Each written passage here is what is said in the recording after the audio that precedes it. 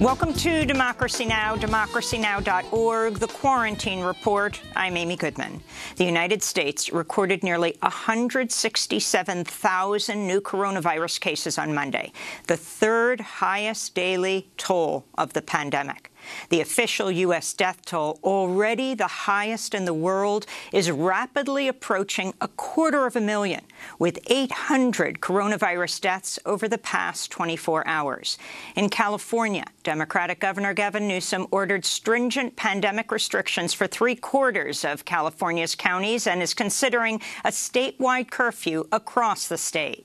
Iowa's Republican Governor Kim Reynolds has ordered a statewide indoor mask mandate with some exceptions, along with limits on bars and restaurants and a ban on certain public gatherings.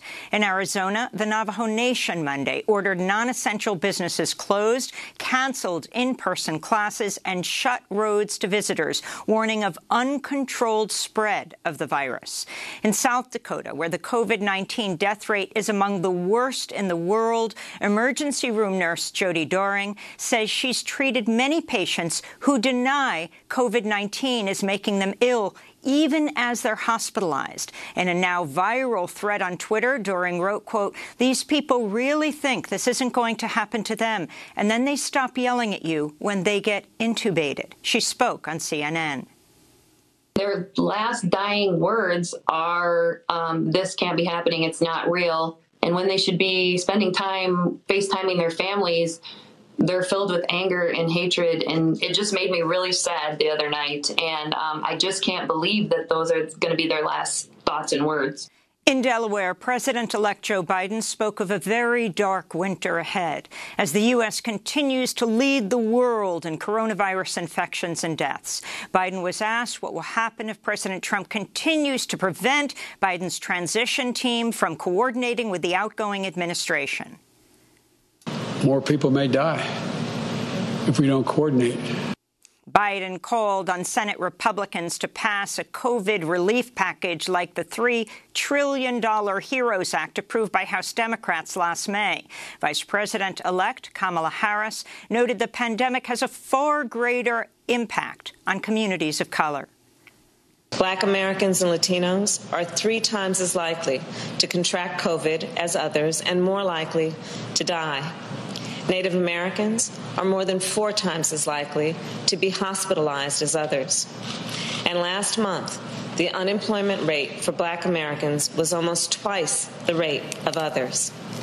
Michigan's Democratic Governor Gretchen Whitmer is blasting White House coronavirus advisor Dr. Scott Atlas after he called on Michiganders to rise up against public health measures aimed at slowing the spread of COVID-19. On Sunday, Atlas tweeted, quote, "The only way this stops is if people rise up. You get what you accept," he tweeted.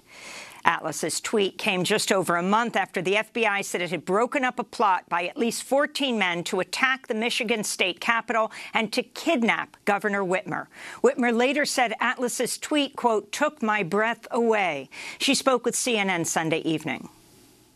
We know that the White House likes to single us out here in Michigan, me out in particular. I'm not going to be bullied into not following reputable scientists and medical professionals.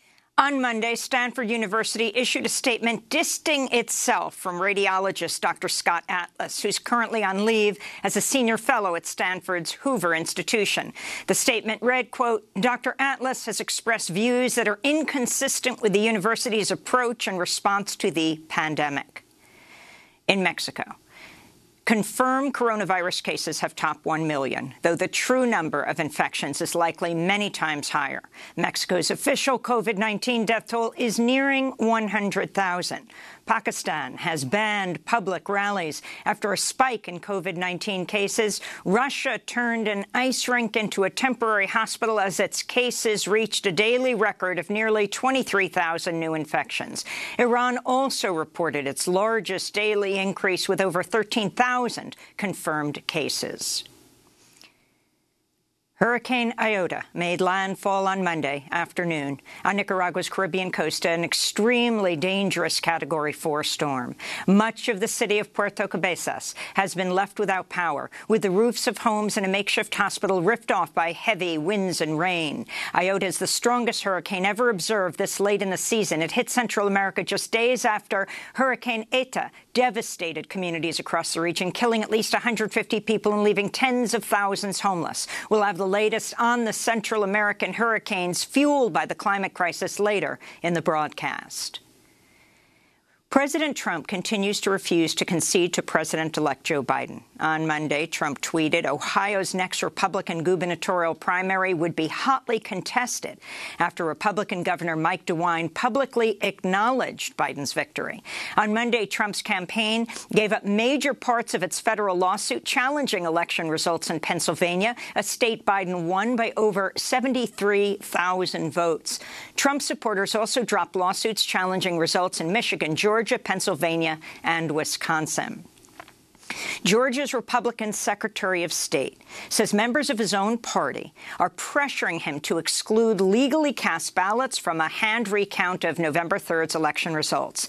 Speaking from quarantine after his wife tested positive for COVID, Brad Raffensperger said South Carolina Senator Lindsey Graham, chair of the Senate Judiciary Committee, urged him to throw out all mail-in ballots in certain counties. And Raffensperger blasted Georgia Republican Congressmember Doug Collins for accusing him of capitulating to Democrats. Raffensperger said, quote, "I'm an engineer. We look at numbers. We look at hard data. I can't help it that a failed candidate like Doug Collins is running around lying to everyone. He's a liar," he said. Georgia's Secretary of State said Georgia's initial count showed Joe Biden won by over 14,000 votes, a result that's extremely unlikely to change significantly after a recount. The New York Times reports President Trump has inquired about bombing Iran's main nuclear site in the coming weeks. Trump raised the issue during a meeting Thursday with Vice President Mike Pence, Secretary of State Mike Pompeo, and top military officials, including Christopher Miller, the new acting defense secretary. The Times reports the advisors attempted to dissuade the president, warning that a strike could escalate into a broader conflict. But officials told the Times Trump may still be looking for ways to attack Iran or Iranian assets before his term ends. Thursday's meeting was held a day after international inspectors reported Iran's low-enriched uranium stockpile is growing again following Trump's abandonment of the 2015 Iran nuclear deal. Iran is enriching the uranium at a level suitable for nuclear power plants, but not nuclear weapons. The New York Times is also reporting Trump's expected to soon order the withdrawal of thousands of troops from Afghanistan, Iraq, and Somalia. The proposed plan would leave about 2,000 troops in Afghanistan and 2,500 in Iraq. The withdrawal has been opposed by some top military officials. Shortly before he was fired, former Defense Secretary Mark Esper sent a classified memo to the White House opposing the troop withdrawal from Afghanistan. The Ethiopian Air Force bombed the capital of the semi-autonomous northern state of Tigray Monday as part of a new offensive in the nearly two-week conflict. This comes as the Ethiopian Prime Minister Abiy Ahmed, who won the Nobel Peace Prize last year, is rejecting calls to de-escalate. Hundreds of people have died since Ethiopian troops began the attack on Tigray on November 4th. More than 25,000 refugees have fled into Sudan. Peru's Congress on Monday selected the country's third leader in just the past week. Francisco Sagastia's rise to power came a day after the interim president, Manuel Merino, resigned amidst ongoing mass protests in which at least 2 people were killed. Merino was appointed after what opponents are calling a legislative coup against former President Martín Vizcarra, who was impeached and removed as he's being investigated for corruption allegations. At least half of Peru's Congress members are also under investigation for corruption. In Brazil, local election results in the country's main cities show candidates backed by far-right President Jair Bolsonaro have lost across the board. Among the victories is the election of Mônica Benicio of the Rio de Janeiro City Council.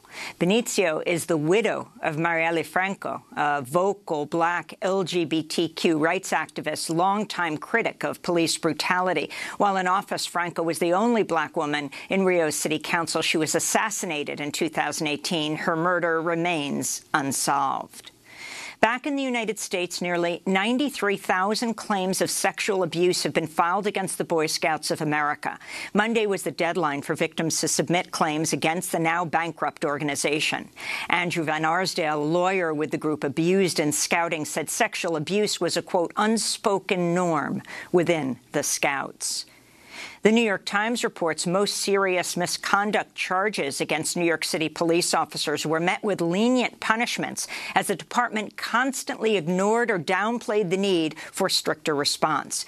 Of nearly 7,000 misconduct charges against officers, the department overruled harsher punishments in about 70% of cases, including officers accused of physically assaulting people. Meanwhile, New York City simultaneously paid millions of dollars to settle lawsuits that stem from those same abuse complaints. This comes as New York City added another 900 cops to police force last month. Over the weekend, dozens of people in New York City took to the streets protesting ongoing police killings and abuse. This is Robert Cuffey, an organizer with Democratic Socialists of America. At the end of the day, the police cannot fulfill the main demand of our movement, which is to stop killing black people. Since this movement has launched, like they killed David McAtee in Kentucky, they killed Rayshard Brooks in Atlanta. So they're going to be more and more flashpoints, but there's a sustained movement because of the daily presence of these people in our lives. Last week, New York Mayor Bill de Blasio launched a pilot program that would remove police officers from responding to mental health calls. And those are some of the stories. This is Democracy Now!, democracynow.org, The Quarantine Report. I'm Amy Goodman.